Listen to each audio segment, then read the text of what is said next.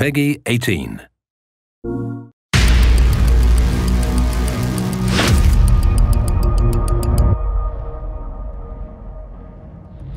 Hitman 3 is sort of like our end game. This is where everything comes together. This is where the things you didn't realize meant something in Hitman 1 or 2 come to the forefront. Having those holy moments when we flip something on you and make something happen that you were not expecting, and then just keep moving to the next thing until you have that moment of, that's it. We wanted to bring back what was the essence of Hitman. And I think Hitman 3 to me is the dramatic conclusion of that. It is the end of a journey. It was always going to end like this. All your hard work, all your sacrifice, only sped up the process.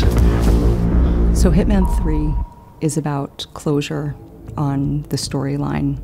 It's a trilogy, and it's also, as hokey as it sounds, it's a love letter to our core fans. We are taking the beautiful locations, the level design, these awesome environments that we have, and inviting them to explore, to be creative, and do things that they haven't done before in a Hitman game. And we're twisting the formula along the way. We're all trying completely different things for what a format of a Hitman level can be, and that's super exciting. I think players will be really excited about that. We're definitely pushing the systems to what they can handle AI-wise and what the game can handle. We're trying constantly to find new ways to make a level exciting. And I don't think it can be pushed any more than what we're doing in Hitman 3.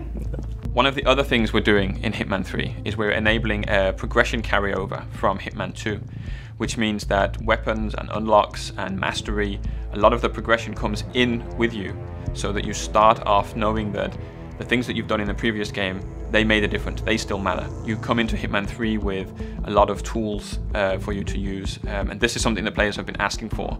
You'll see elements of that in Hitman 3.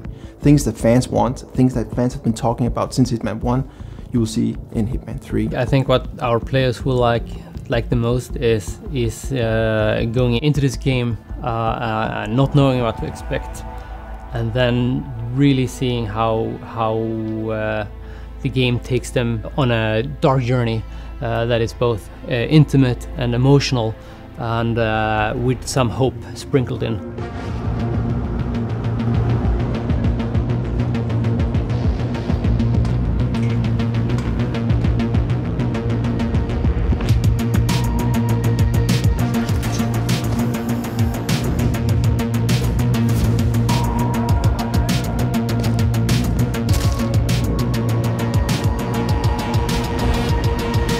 I think the tone of Hitman 3 is a little bit more dark than Hitman 1 and Hitman 2 was in the trilogy.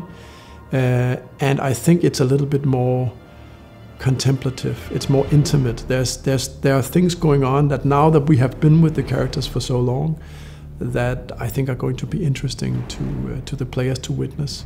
Hitman 3 is clearly more dark and more brooding than the other two chapters, which in a way brings the game as a whole closer to the tone of the story. Yeah, I agree. I think the fact that it's a sandbox allows you to do some pretty crazy things that would seem weird if we put them in the main story. So the task of the main story is definitely to keep everything on the straight and narrow, if you will, and make sure that, okay, so we're establishing this dark spy thriller, so we need to make sure that that sort of comes through the whole experience.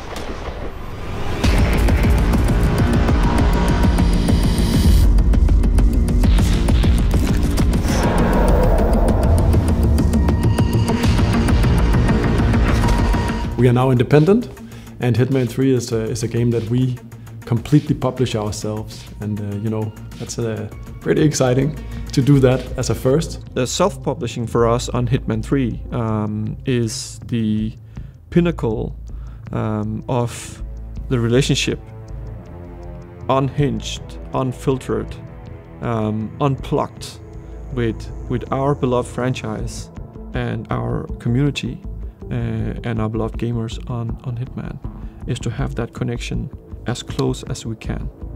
When all is said and done, my hope is that the fans will love it as much as we do. There's so many people worked on this franchise for so long time that this has to be right. So as I see it and what I've seen so far, I don't think it's not only going to be the best game of the trilogy, I think it's going to be the best Hitman game.